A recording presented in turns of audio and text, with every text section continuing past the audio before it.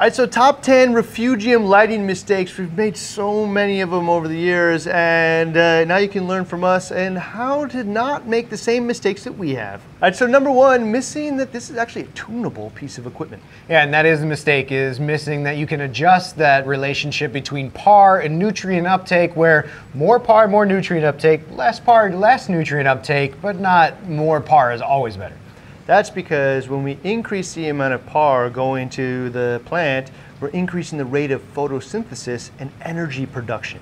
That energy is what the plant uses to grow, and when it grows, it takes up more of the phosphorus and nitrogen from the tank. And so that's why we're able to maintain those nitrate and phosphate levels using this as a tunable piece of equipment.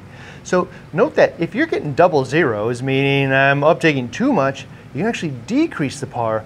But if the amount of food that I'm throwing in every day isn't matched to my filtration, I can adjust my filtration by either increasing the amount of par or also increasing the photo length period or even days that it's on. So think about how you can use this tool to adjust it to your exact needs. All right, so number two, if you watched our master hydrogen and oxygen, which is really just pH video, you'd know this. Yeah, the missing the connection between par and pH and the benefits of pH is the mistake here, in that, you know, the same thing you said with rate of photosynthesis, higher pH.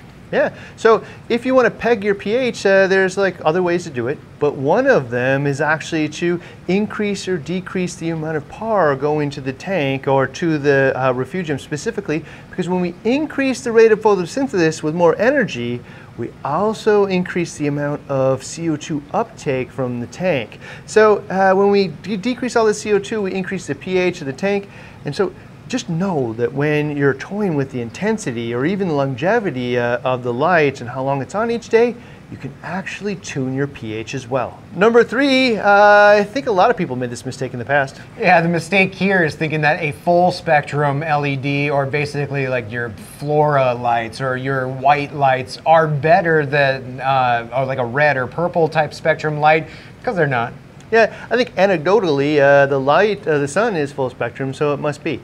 However, like, the plants don't actually utilize all the spectrums for energy production. So, for instance, there's a reason why a plant looks green, and it's because it's taking the green spectrum and reflecting it back at your eye. It's not absorbing it for energy production. So, like, we don't necessarily need green in there. However, some people are creating what I'd call a display refugium, in which case a full spectrum like sun bulb would make way more sense because it just looks right.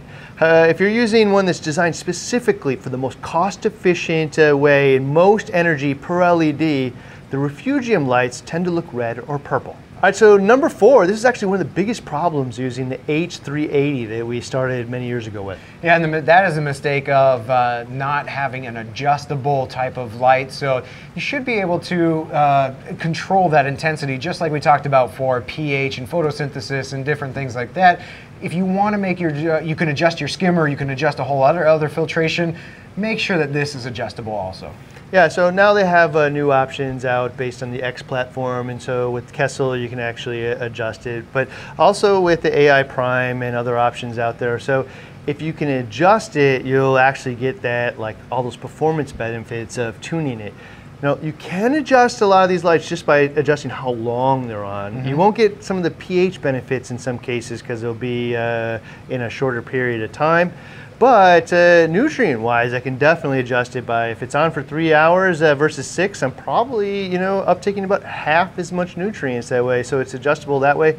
But really being able to adjust the intensity is another level. Number five, the eye is a terrible tool. Yeah, so there's a lot of refugium or refugium specific type of lights out there, but that doesn't mean that just because it's red or because it's purple that it's the right spectrum. Yeah, so a lot of companies out there have just thrown a bunch of LEDs on there. They have no experience growing anything in their entire lives. They just have experience trying to make some money. However, Kessel here is have a strong foothold in the horticulture industry, probably even bigger than the reefing industry, to be honest. Yeah. And so they have designed and perfected lights designed to support photosynthesis, not just in corals, but also plant life as well. Number 6, though, cheaper options also work.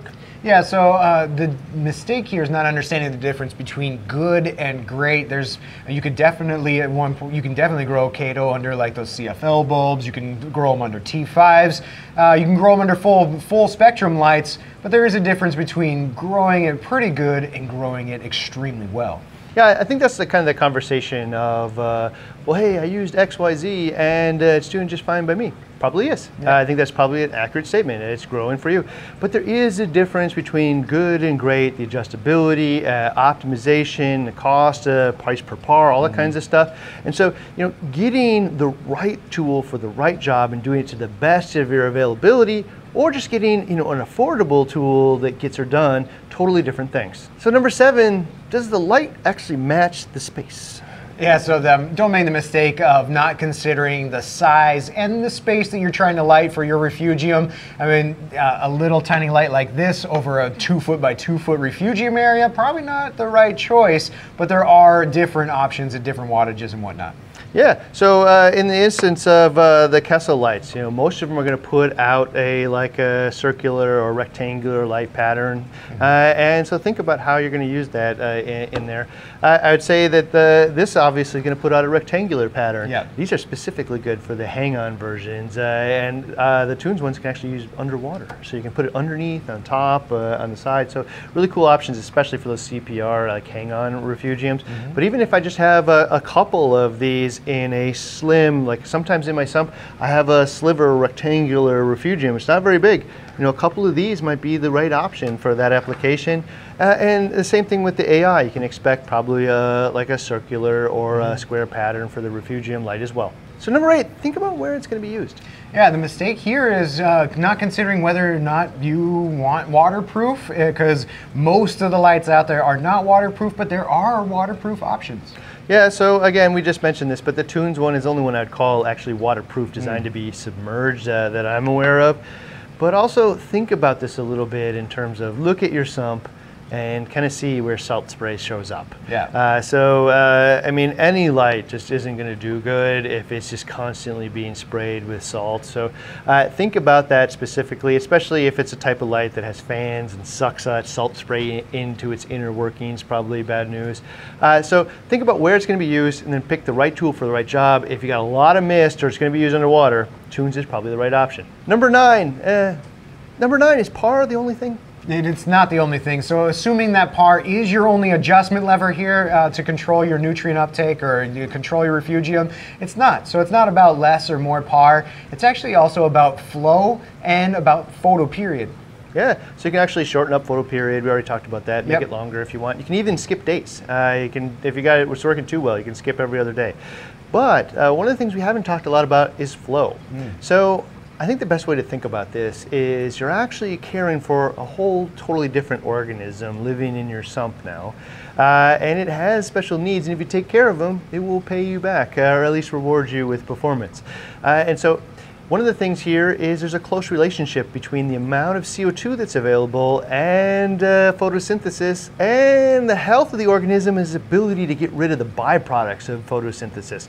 So if you can put some flow in there that keeps the water going through the chaetomorpha, I mean, in the miracle solution where it's like tumbling like the Death Star, that's actually hard to achieve all the time. But if you can keep flow in there, and so it's actually going around, over, or through the chaetomorpha, you're actually going to be able to help it rid itself of those toxic byproducts from photosynthesis, as well as provide more CO2, which is good for the organism and your tank, because it's going to uptake that CO2 and raise the pH of your tank for you. All right, so number 10, it's a continued fail. We haven't found the answer. Yeah, the mistake is, this is a mistake on us, not specifically on you guys, but it's not finding that answer to the grow versus bloom debate with the horticultural specific lights. Used in a different industry, grow versus bloom has, distinct properties, but in our refugium, is there a benefit of one or the other? Yeah, so in a lot of like flowering plants, what you'll see is the grow, like a slightly bluer spectrum, will create vegetative growth where it grows really fast. And then the bloom has more red, which will create fruits per se. So in this case, I don't know. You know, we've tested it a few times and we get kind of mixed results, and some of the whole tests have actually got mucked up and failed. I know that they both work. One almost certainly works better than the other, and I think it's going to require some more experience to find out. All right, so if you're interested in learning more about the 360X from Kessel, which is one of the favorites here, Thomas actually did a review of it, and you can check it out right here, or if you want to see all of the available Refugium lights, they're right here.